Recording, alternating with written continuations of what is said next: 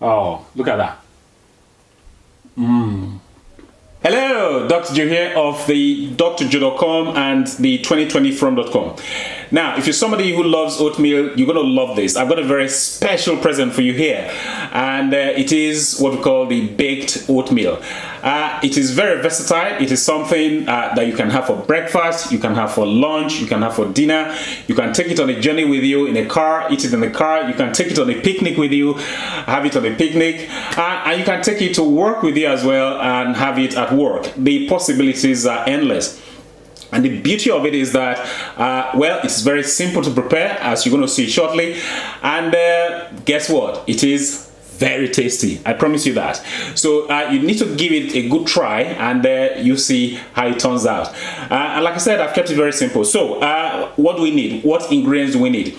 Well, this is all we need. It looks a little bit daunting at first, but just relax. It's not that bad. So I've separated the ingredients. When I'm doing baking, I've got to have dry ingredients and then wet ingredients. So on the dry side, we've got here rolled oats. Okay, these are 3 cupfuls of rolled oats, and so that's ingredient number 1. And then of course we have cacao nibs. They're going to add that little edge that I love. So cacao nibs, these are, I'm going to use about 4 to 5 tablespoonful of cacao nibs. Love them. Next, we have on the dry side ground flaxseed. Okay, ground flaxseed. We're going to have about 5 tablespoonful of flaxseed. Next, on the dry side, we've got baking powder. Okay, baking powder. We're going to need 2 tablespoonful of the baking powder. And next thing on the dry side is we've got some nuts here. I like to add nuts to this to give it a little bit of kind of a little edge as well, and that little crunch. Okay, so got some nuts here. These are mixed nuts, by the way. So I got that. We're gonna have about 3 to 4 handfuls of the nuts. Next, this is one beauty of ingredient that you have to have. These are tart Montmorency cherries. They're dried ones. I love them. They're going to add that little edge of sweetness that gives it an extra touch on the bite, okay? Because they explode, you know, once you bite on them. Montmorency cherries. We're going to have about 2 to 3 handfuls of those. So that's on the dry side. On the wet side, very easy. All we got here, we got 7 bananas. Okay, these are ripe bananas. 7 bananas. And what else? We're going to use almond milk, about half a cup to 3/4 cup full of almond milk. So that's all we need. So let's get started. Oh, by the way, you can do this manually, but I'm going to be using the food processor. Okay, so I'm going to put the dry ingredients into the food processor first of all. So let's put the wet ingredients aside first because we don't need them now. So the rolled oats, they're going into the food processor. Okay, we'll just pour that in. So those are the oats gone in there. I'm going to add the flaxseed. So 5 tablespoonful of flaxseed. Flaxseed's gone in. Next, we're gonna have the cacao nibs added. So these are cacao nibs. Lovely, lovely ingredients. So cacao nibs gone in. Next, we add the baking powder. Okay.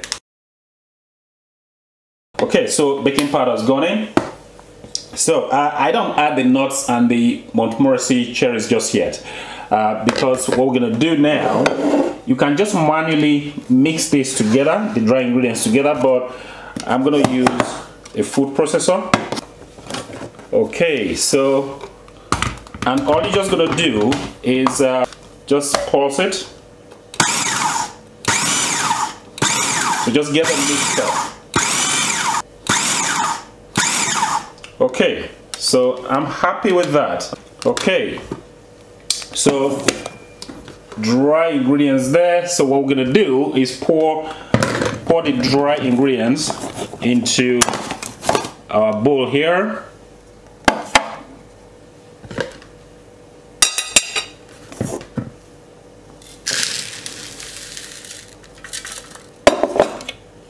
Okay, so dry ingredients in there. Next, we're gonna do now is the wet ingredients. Okay, so these are the bananas. I just split them up to make it easy for you. Can manually do this, by the way, but let's make the food processor do some work. So we've got 7 bananas in there. Next, we're going to add the milk. We're going to add the milk. So like I said, we're using almond milk. So you need about half a cup to 3/4 of a cup. So I've got 3/4 full here. Okay, pour it into the food processor.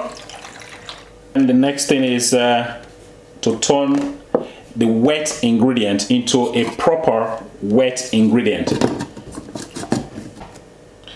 Okay, so this one now we need to really blend this.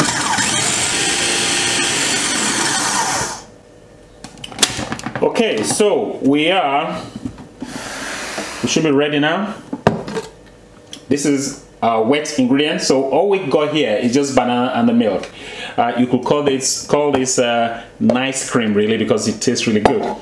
But before we add the wet ingredient to the dry ingredients, let's just add our nuts. Okay, so just add our nuts. We didn't want to pulse the nuts with the dry ingredients because it's not really necessary. So you can add as much or as little nuts as you prefer. There's no standard. Next, we add the Montmorency cherries. Okay, just scoop a nice handful there. They're lovely, really, really lovely. Okay, so got about 2 handfuls. Just add another half or so. Okay, so that's nice. They give very nice popping sensation when you're eating this stuff. Mix it together, and then time now to add the wet ingredients. So we just pour that in. Add the wet ingredients to the dry ingredients, and then here is where there's a little bit of hard work involved. You just need to mix them. Okay, mix them together. Okay, so this is where it gets interesting. So all we just need to do now is add our batter. Okay, just pour the batter into a baking tray, and I've got one here lined with parchment paper. This is all we do. We just pour the batter into the baking tray. Okay.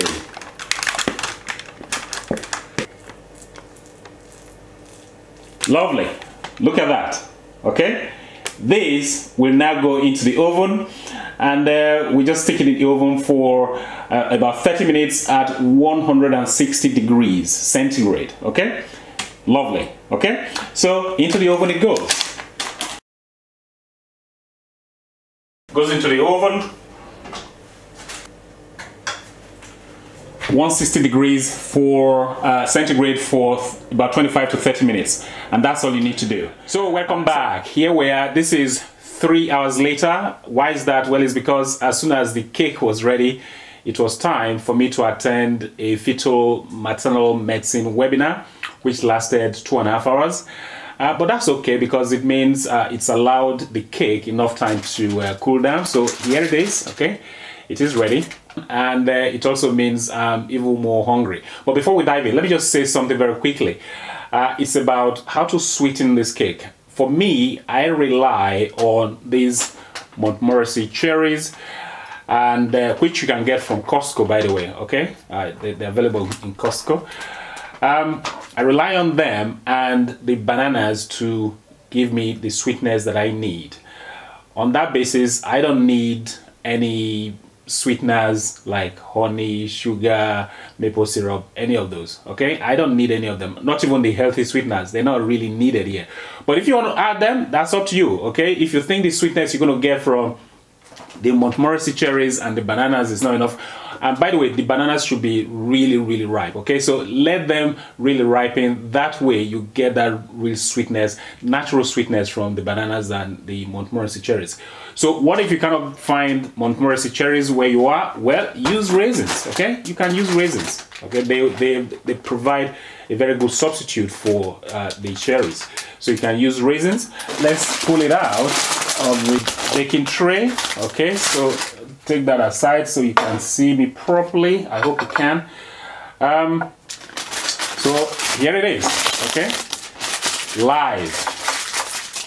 Okay, so next we just gonna cut some slices. Oh yeah, I love this. This is the best bit. This is the best bit. Okay, so get a nice chunk there. Oh, this is lovely. Look at that. Awesome. You can have it on its own, okay, just like this. Oh, I can't wait. Look at that. Look at that. This is great. I love it. So what do I think? Well, the baked oatmeal is sweet, it is moist. When you bite into those Montmorency cherries, you get this explosion of sweetness that hits your palate, and it's just really awesome. And you remember the cacao nibs? Well, they're supposed to be bitter on their own, but in this cake, in this texture, they're no longer bitter. If anything, they're just that subtle sweetness that you get from the cacao nibs. So it's really nice, and you have it with a nice cup of tea. Okay, yeah, I've got my hibiscus tea here, which you can have with the cake. Next is another thing you can do is just add some yogurt. Go ahead and have a nice bite. This is just pure heaven. Look at that. Look at that.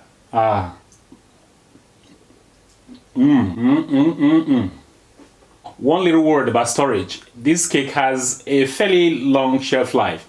You can have it in the house for days. But what you must do though, after 24 hours, make sure you wrap it up and keep it in the refrigerator. Once you leave it there in the refrigerator wrapped up, you'll be fine. Okay, and every now and again bring it out, have a slice, and just get on with your life. So I just thought you needed to know that as far as storage is concerned and the shelf life. So there we go. Like I said, you can have it with a cup of tea, you can have it with a smoothie, you can have it with just water, it doesn't really matter. Nice baked oatmeal. Have it for breakfast, have it for lunch, have it for dinner, take it anywhere with you, and you can be guaranteed eating pleasure. Okay, and it's healthy. Okay, to top it off, it is healthy. So hopefully you enjoyed this video. If you did, please give the video a thumbs up. Please like the video, and also please share this video with your friends, family, and colleagues. I'm sure they will want to have a taste of this. If you got any questions, any comments, leave them down below. I think that's about it. Until next time, well, this is Dr. Joe signing out. Let me have some more.